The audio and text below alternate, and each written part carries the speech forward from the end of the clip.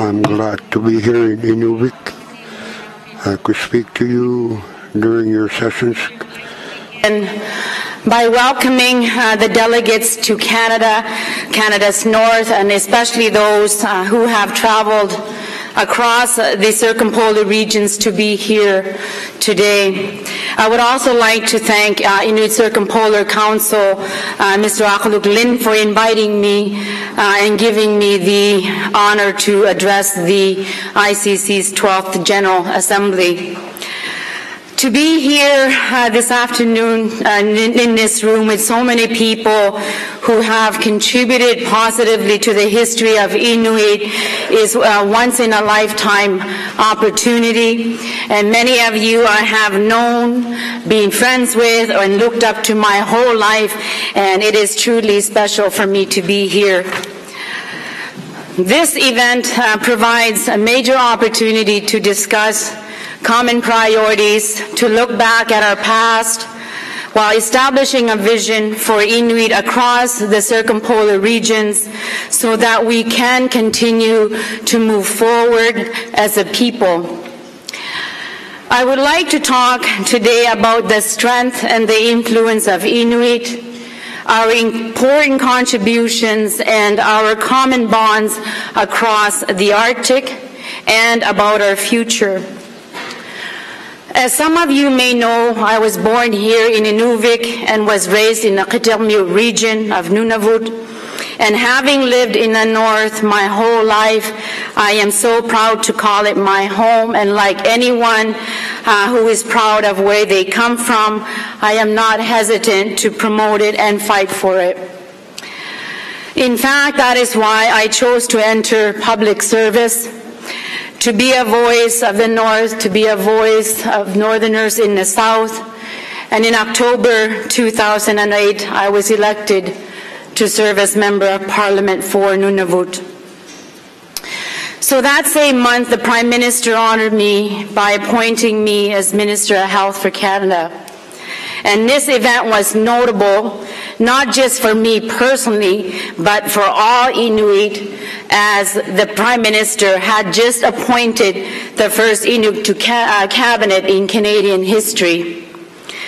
So building on this, in August of 2012, the Prime Minister Harper, appointed me as Canada's Minister for the Arctic Council. And this is notable for two reasons. First, the appointment of a dedicated minister for the Arctic Council is the first for Canada. It reflects the importance that our government attaches to the North, to the Arctic Council, and to our chairmanship of the Council. Secondly, the appointment of someone who was born and raised in the Arctic to this newly created role reflects the importance placed upon the traditional knowledge and experience that people of the North can bring to the table. And further, it highlights the importance we place in allowing Northerners to make decisions about their future. So I will touch more on the traditional knowledge in a moment, but I want to finish this thought with an important point. Inuit now have a voice at the cabinet table, and I will ensure the interests of the North are heard. As I mentioned earlier, in August of 2012, I became Canada's Minister of the Arctic Council, and on May the 13th, 2013, I took over chairmanship on behalf of Canada. The Arctic Council is the leading forum for cooperation on Arctic issues, and there is no country better suited than Canada to lead this organization at a time that the Arctic is undergoing so much change. In shaping the Arctic Council chairmanship, I wanted to know how we can shape the future and destinies of those living in the Arctic. I wanted to know, what do we have to do during Canada's chairmanship to leave a lasting impact for the people of Canada's North? So in order to do this, I knew it was important to consult directly with people from across the North, to hear from them how they wanted Canada to approach the 2 years of chairmanship. After all, the people of the Arctic are the world's true Arctic experts. So no one would better be placed to give advice. The message was clear. The well-being and prosperity of people living in the North must be at the forefront of the Arctic Council priorities. So for this reason, Canada is putting Northerners first at the Arctic Council, and we have made the overarching theme of our chairmanship development for the people of the North. So to put it another way, Canada has made it clear to the world that we are determined to see Arctic communities benefit from the economic boom that is unfolding in their regions. So that being said, development must be done in a responsible and environmentally sustainable manner so that the land, the water, and the animals that many northern people still depend upon are not negatively impacted. So ultimately, we established 11 priorities under Canada's chairmanship. But today I wanted to speak to just a few of those, as I think they tie nicely to a number of the other discussions you will be having throughout the course of this General Assembly. So specifically, I would like to touch on the importance of cooperation across the Arctic, the incorporation of traditional knowledge, promoting the traditional way of life, and the impact on the people and on the way of life of actions taken by environmental groups. As I mentioned earlier, it is important to look at our past. By understanding our past, we can appreciate and be proud of the impact and influence that Inuit have had on the history and on the heritage of Canada. It is safe to say that people who live in the Arctic are experts in what it takes to survive, to thrive in a region as harsh as the Arctic. And of course, we are not the only ones who think so. So one only needs to look to my hometown of Johaven, Aglukkaq, to understand this. For those of you who are not aware, Johaven gets its name from the boat that Roland Amundsen used to explore Canada's Arctic at the beginning of the 20th century. Amundsen was the first person to navigate the Northwest Passage. Unfortunately, his small boat, his ship, the Joe, became trapped in the ice off King William Sound, in a remote area we now call Johaven, my hometown. And he and his crew ended up staying there for 2 winters. During that time, Amundsen developed a close relationship with Inuit and learned from their traditional knowledge. And Inuit were able to give Amundsen the tools and teach his crew how to survive in the harsh climate and conditions of the Arctic. Several years later, Amundsen once again went exploring the Earth's extreme polar regions, and this time the South Pole. He was ultimately successful, but what is notable here is that he stressed that the traditional knowledge he had gained from Inuit of Canada's North had been invaluable to his success. And I love this story as it is a great example of the value that Inuit bring to the world stage. So for example, there's another famous Arctic explorer, Sir John Franklin, who did not have the advantage of Inuit traditional knowledge, and as many of you know, Franklin's journey was not as successful as Amundsen, and to this day we are searching for his boat outside of my hometown. So the Amundsen story is great for another reason as well. I believe it highlights the bonds and the connections across the Arctic nations. So for example, last year I traveled to Oslo, Norway, as my role as Minister of Environment. And however, when I am visiting a place, I like to learn a bit about the places and places' history and their stories. So while in Oslo, I visited the Fram Museum. And at that museum, they have an entire exhibit on Amundsen's journey, and they even have his boat, the Jo, on display. So 5,000 kilometers away from my home, this wasn't just a Norwegian history. This was also a piece of Canadian and Inuit history on display. It was an amazing experience for me as I walked through the museum and saw pictures of my hometown. And in fact, they even had a picture of my mother at a community gathering on display. So this experience made it very clear to me just how connected Arctic peoples are, and how by working together that we can have a major impact on the world stage. And this is exactly why Canada's Arctic Council priorities of putting Northerners first is so important.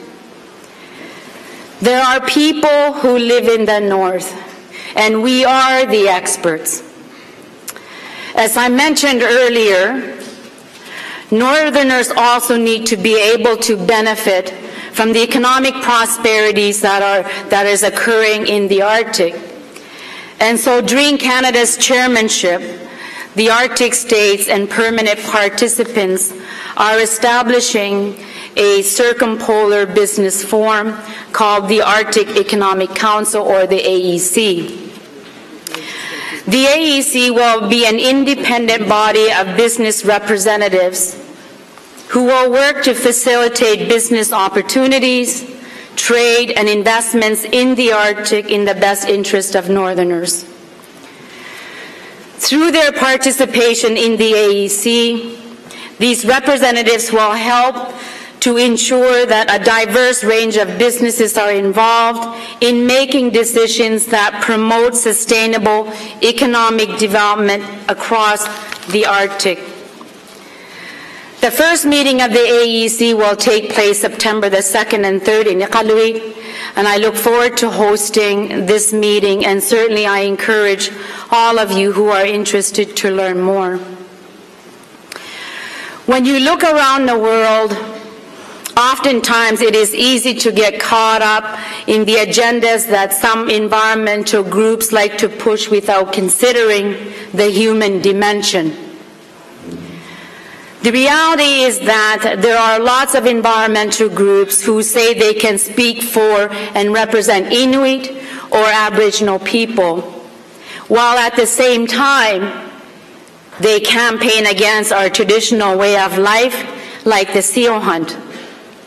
And these groups do not base these campaigns on facts or science or traditional knowledge, but instead on what they view to be their moral high ground.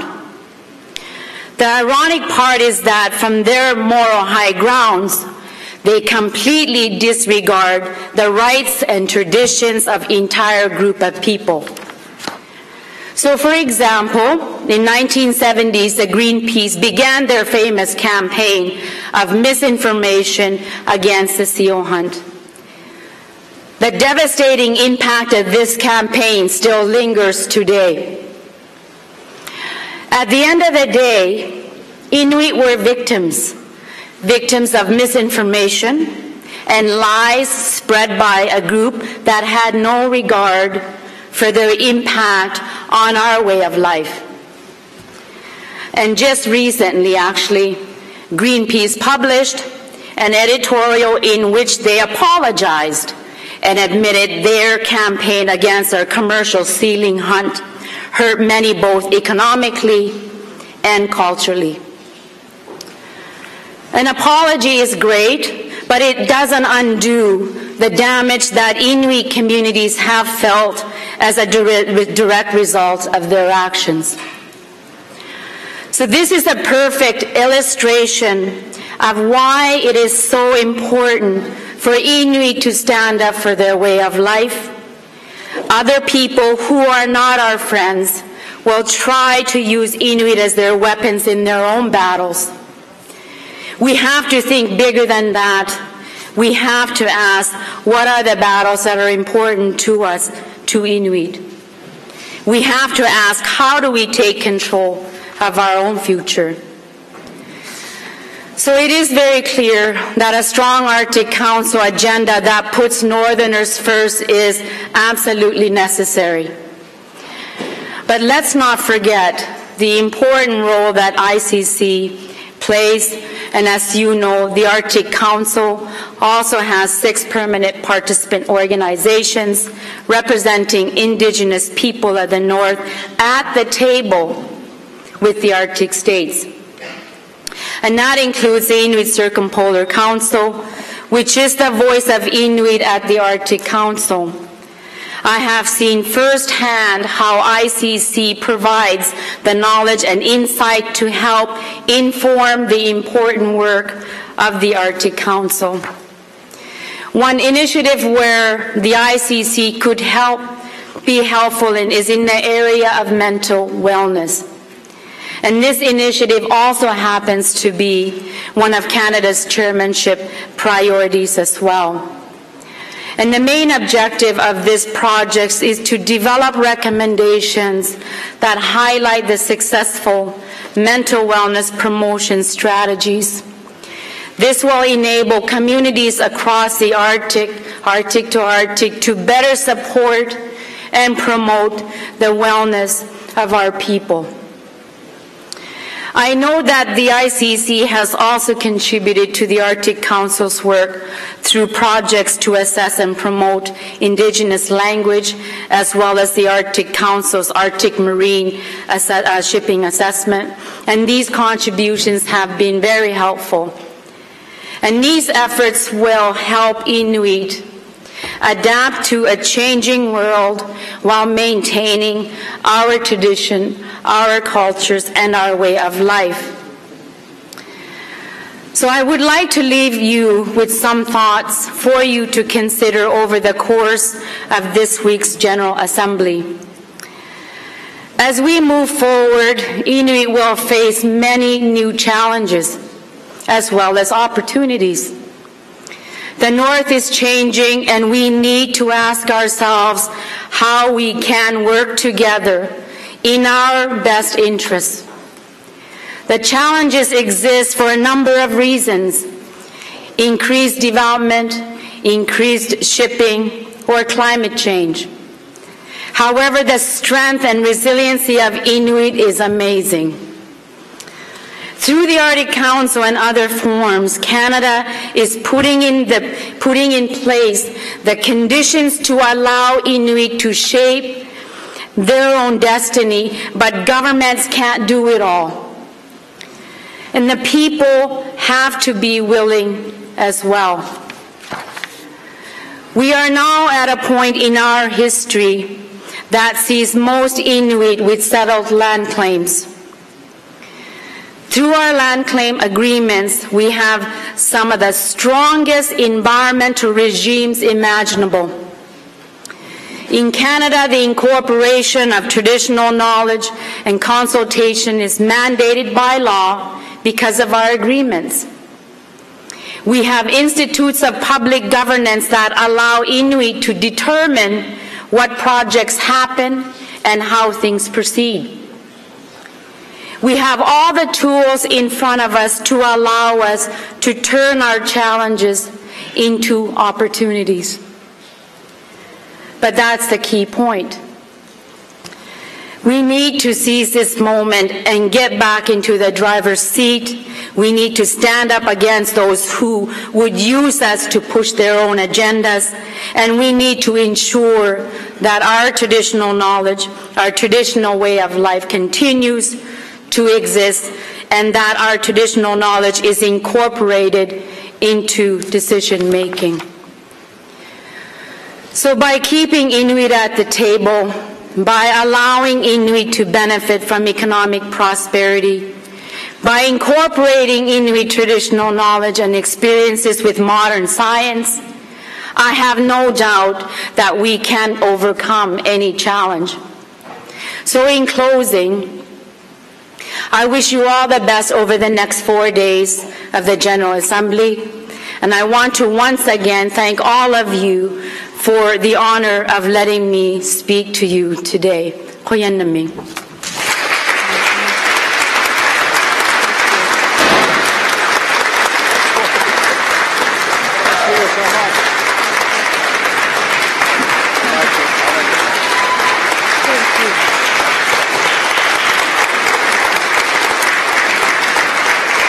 That's mine. You want the